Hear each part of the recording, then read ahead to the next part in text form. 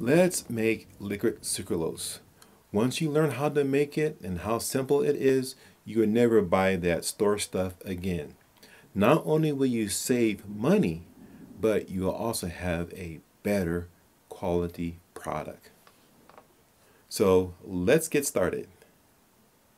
Be sure to buy Pure Sucralose powder.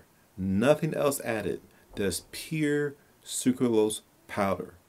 And you can buy this off of Amazon, and I will share the link below.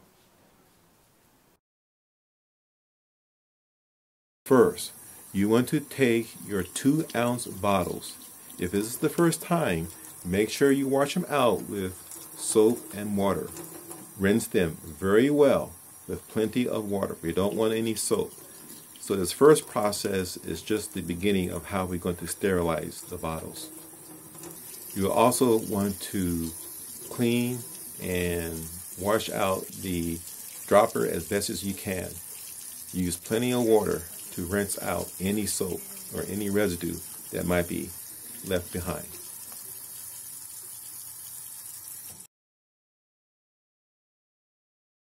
Okay, now it's time to sterilize the bottles.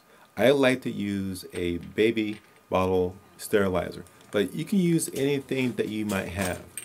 You can even boil them in hot water.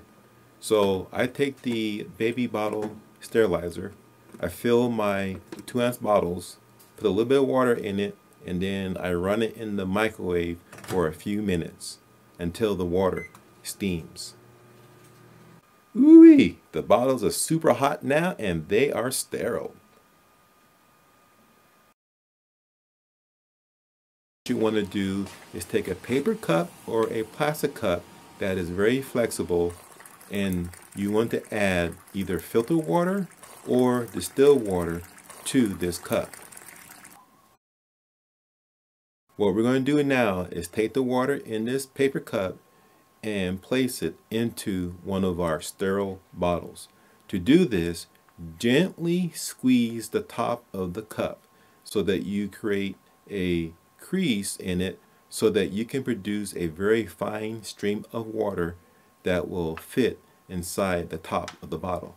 So gently pour the water in, and what you want to do is watch the level of the water.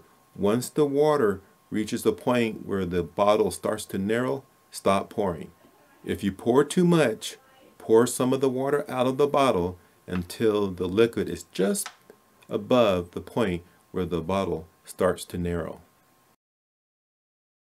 Now, what you want to do is take a teacup, a coffee cup, or something that you can boil water in that is microwave safe. So pour the water that's in the bottle into an empty teacup or coffee cup.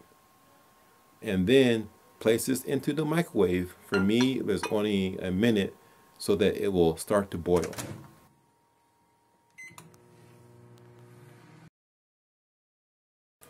Now remove this boiling water from the microwave. And my water is super hot, so be very careful.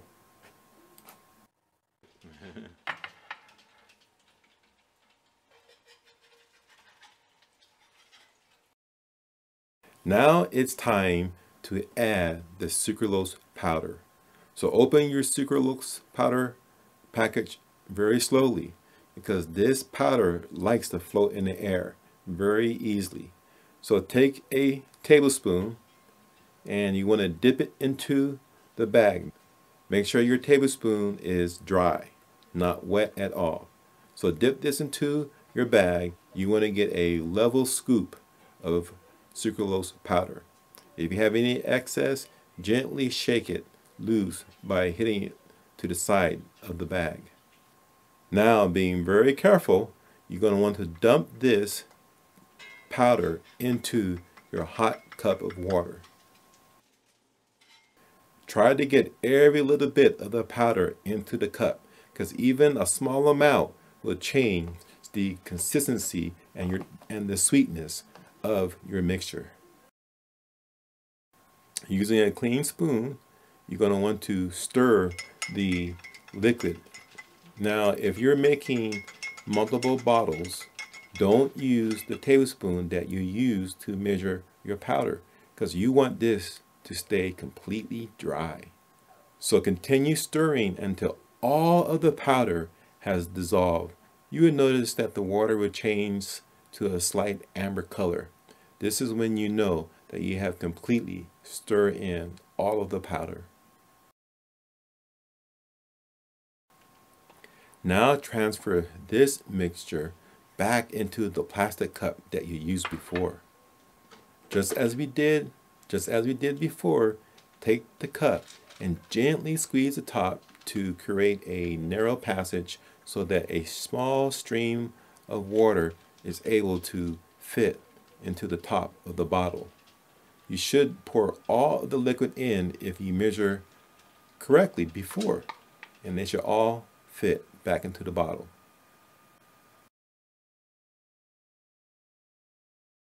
Now, place your dropper back onto the bottle. The bottle will be hot, so be very careful. If it's too hot, use a towel to hold the bottle. That's it. You're all done. See, that was easy. Now, sucralose is the best sweetener that I love because I am on the keto diet. And with sucralose, I noticed that it does not change the chemistry or the behavior of my baked goods. Also, to me, it tastes just like sugar. Enjoy your homemade, do-it-yourself liquid sucralose.